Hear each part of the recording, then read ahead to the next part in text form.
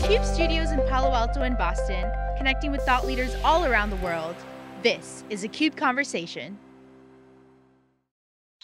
Hello everybody, welcome to this special CXO series that I've been running over the past couple of weeks. My name is Dave Vellante, and what I've been doing is bringing in executives from around the industry to try to better understand how they're dealing with this COVID crisis, what some of their fundamental communications principles are, and I'm really pleased to invite in Sri Srinivasan, who's the Senior Vice President and GM of Cisco Collaboration. Sri, great to see you again. It seems like just a long time ago, actually, but it was just January that we were in Barcelona together. Wow, a lot has changed.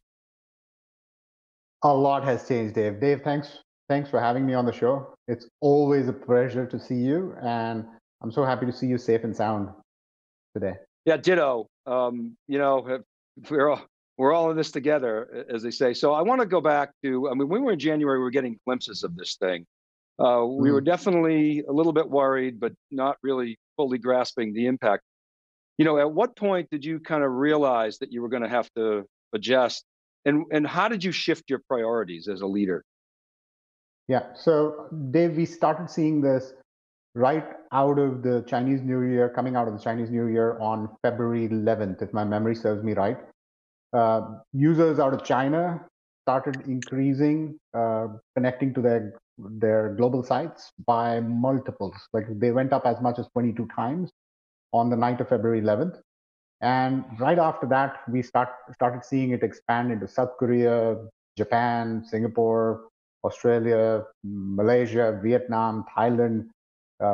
And you know, towards the end of February, we started seeing it go into Europe in terms of expanded volumes, people working from home. Europe has expanded nearly 4 times for us. Asia Pac has expanded nearly 3 to 4 times in terms of total usage. And we've from the second week of March, it's US, our biggest market, which has more than doubled. And as you may have heard, this past month in March, we served 324 million attendees on our meetings platform. We provide a whole slew of collaboration capability set. The fundamental principle for us that we apply is provide customers with business continuity while keeping their employees and their families safe. That is the fundamental principle we apply. And one of my engineers said it really well.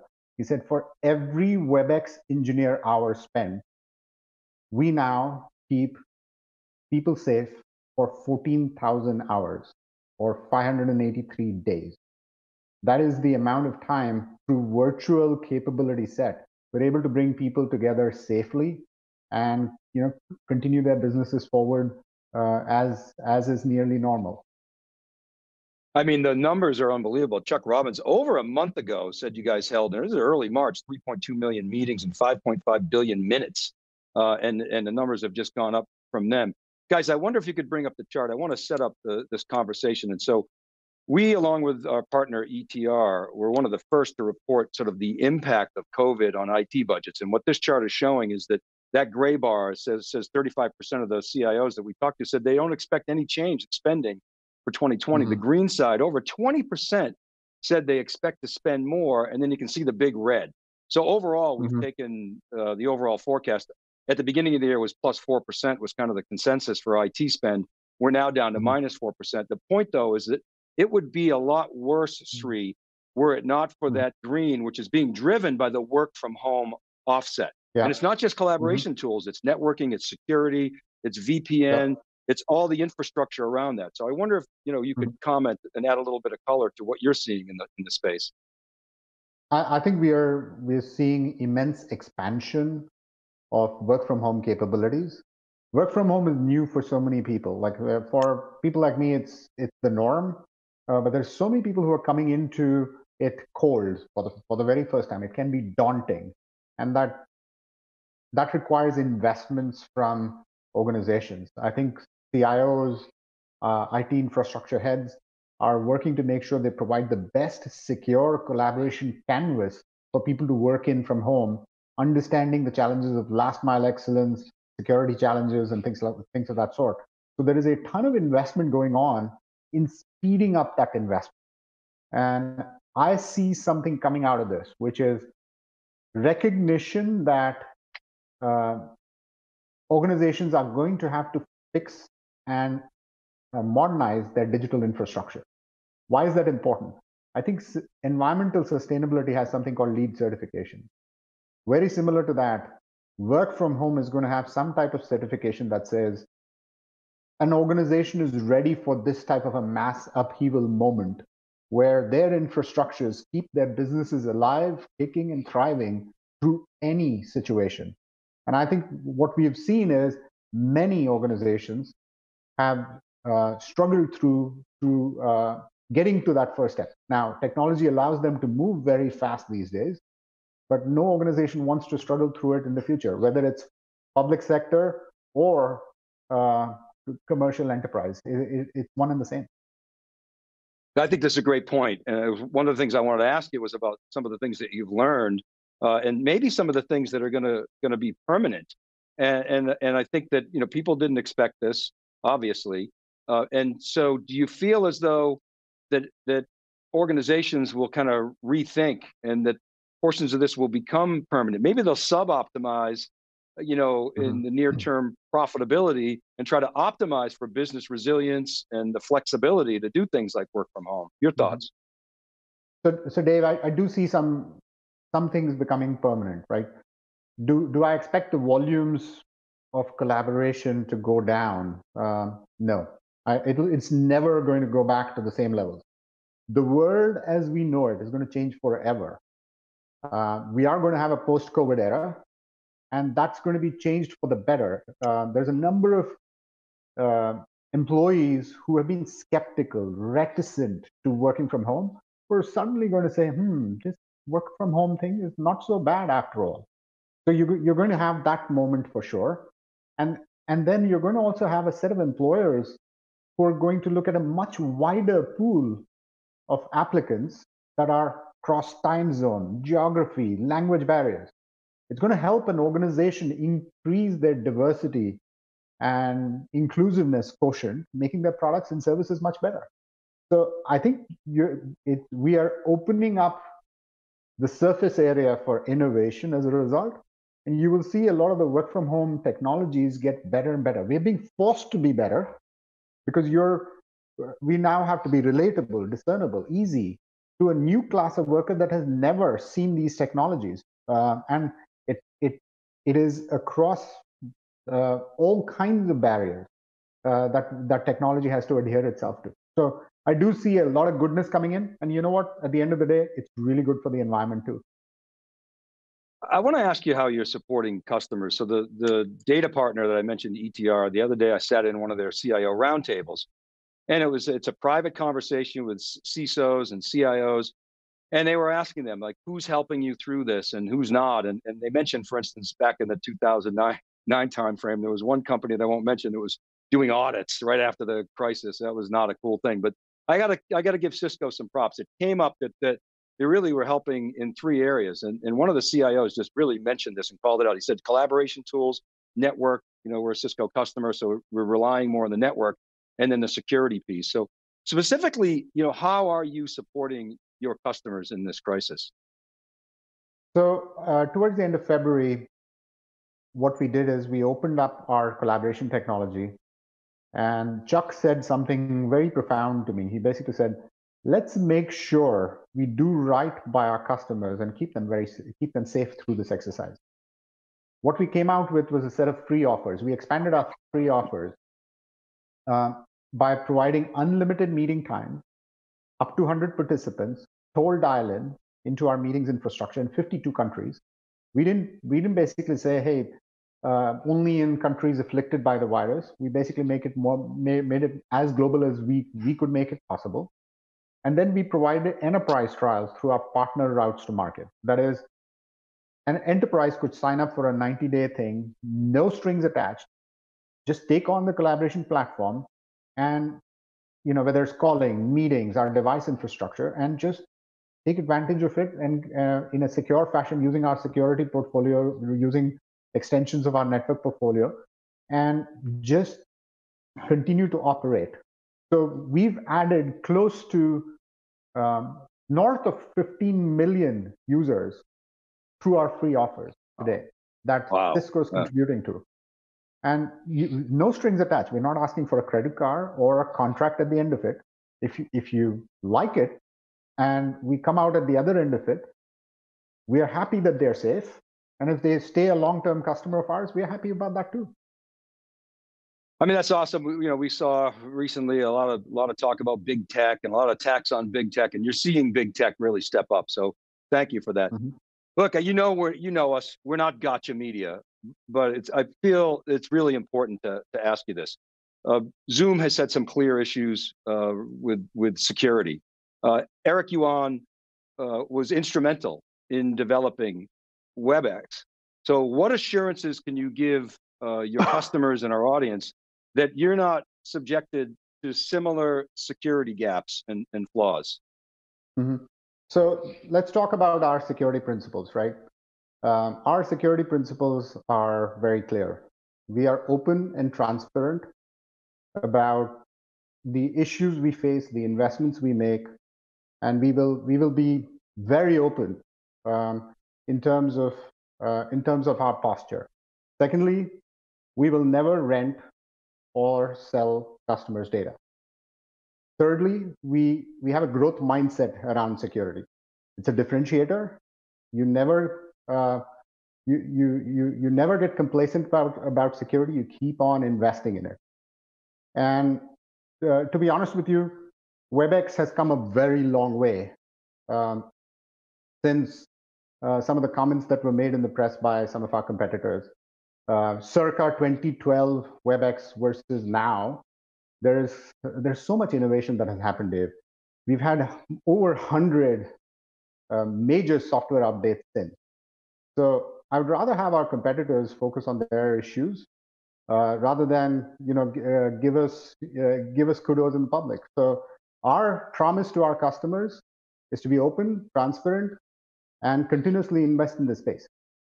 Because the moment you take your eyes off it, you've opened yourself up for a set of attacks. So we're not going to ever say we are fully secure.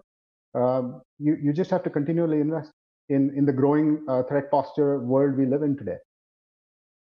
So I want to follow up on that because, I mean, I'm no security expert, but I've interviewed enough people to know that they will tell you, you can't just bolt on security. You got to build it in, and it's a hard thing to do. Some of your security pros, G. Rittenhouse, TK Chianini would definitely second this. So yeah. How you're saying you've spent a lot of time, obviously, designing in, and I'm inferring not bolting on. So I wonder if you could add some color to the sort of types of things that you've done to really, assure your customers that you're secure. Yeah. So I think security is in the DNA of Cisco. Pun intended in many ways. We pride ourselves in our craft, and to be honest with you, security starts at the time of design for us, and it's not a checkbox exercise at the end of the ship cycle. You build for security, you build for privacy and compliance, and you build with one simple rule: it's your customers' data. We are custodians, and we need to be protectors of it all the way through. We do not sacrifice experience for security. We never will. We build high-grade experiences, but we never give up on security capability set. And whether it's a free, whether it's our freemium, whether it's our paid, we have the same levels of security. Yes, we do have additional security add-ons. And finally, we have a culture where there are groups within Cisco that continually test us. They don't report to me. They report to Chuck and the board, and they pretty much are continuously measuring our threat posture. These are world-class organizations that keep you on your toes, and I'm so thankful for that. It helps our customers safe. It helps us be better. It helps us stay current with the threat postures, and this is years of investment. This is not something you can do in 90 days or 30 days. You'd be doing lip service to it. This is something you've got to do critical, intentional, deliberate investments that pay off in the long term. Yeah, and like things like penetration testing, it's not a one-shot deal. You got to do it on an ongoing basis. Yeah. I want to come back to productivity. there's some organizations that are concerned, they're struggling a little bit with productivity, particularly with the work from home. What advice would you give to organizations in terms of being able to maintain that productivity? They might take a little bit of hit, but what would you tell them? I think change is difficult. Change is not easy. I'll take my own story here, Dave. 2 years back when I joined Cisco, work from home was a alien culture to me based on where I came from. For the first month, I did struggle. I had my questions. I had my trepidations of, is this really going to work? Am I going to be able to run thousands of engineers, multi-billion-dollar business from home or while traveling on a plane? Because we have so many development centers across the globe. And I'm a remote worker. I really saw this as opening up new horizons for me starting the first month. I took it on with gusto. So I think my guidance to organizations is help end users deal with that change. If you force it down their throats, it's not going to work. You've got to understand their pains. You've got to make it more pleasing. You've got to introduce things like a digital water cooler talk. You've got to make it easy on them. You've got to talk about improvements in a remote work setting, like providing them with a set of accessories that make it easier for you to work from home. One of the core principles we have, and I espouse within my organization, is by working from home, you're intruding into your family's space. I think it's so important to make sure you let your family in on your work. And when kids walk into the door, today when we work at Cisco, we actually share our family and we share our joy with the wider teams. And we are so proud of such cultures. So be very open and make sure that you understand that you're intruding into somebody else's house when you're working from home. Yeah, we have dogs barking. We have kids playing games and crawling all over us. That's great. The dogs barking we have solved. We have an AI technology that dims it down. It mutes the barking. That's good. I need one Absolutely. for my pug. So one of my big takeaways, and you really underscored it here, is we're not going back to 2019. The digital transformation that we talk about, and that frankly many give lip service to, many are real, but it is now going to be accelerated. And it's ironic, we're starting a new decade, but this digital transformation is going to be accelerated, and collaboration is going to be a key underpinning. So I'll ask you to give us some final thoughts, Sri, please. Yeah, I think people-to-people collaboration is so important in this day and age. As such, industry has been changing from a task-based, hierarchy-driven world to a group outcome-based, synergistic, bring people along type culture. And that bring people along type culture is now, thanks to collaboration technology, becoming independent of time zone. You don't have to worry about language barriers anymore or cultural boundaries. Think of the type of ideation you can do by bringing people across the world together with a low carbon footprint. And what this time has shown us is that businesses can still continue to operate and operate really well when you bring people together using these virtual technologies and capability sets. You're saving people some time by having them work from home. Like you don't have to travel 30 and 40 minutes to get to work. You're just doing your thing from wherever you are.